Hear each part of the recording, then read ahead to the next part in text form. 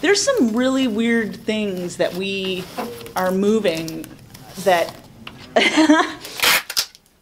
I'm Margan Grover, and I'm the lab manager for the Department of Anthropology.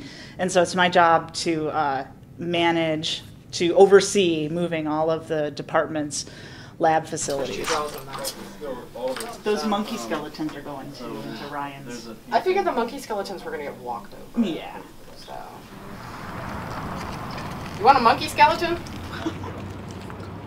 So we used to be in BMH before. This building was, part of our system for a long time, and the building had not been remodeled since it was built, and it was, as anybody who took classes in here knows, it was really the electronics, the heating, the cooling, everything. The roof was leaking, and so we finally got some funding to update the building.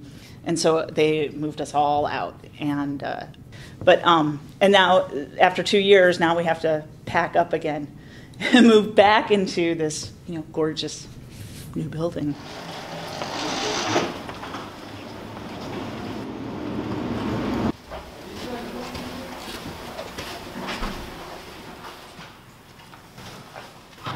The focus has been a lot on how to get this building into a place where it's useful for students. Rodensis, habilis, Australopithecus. That's all that's in this video. By getting us all out and emptying us out, it brought everybody back to focus on, like, these are facilities for their education and for their experience. And so a lot of stuff has been designed in a way to kind of facilitate, sharing knowledge and educating people. And so I think everybody hopes that the students are going to enjoy this building, that this is going to be good for them.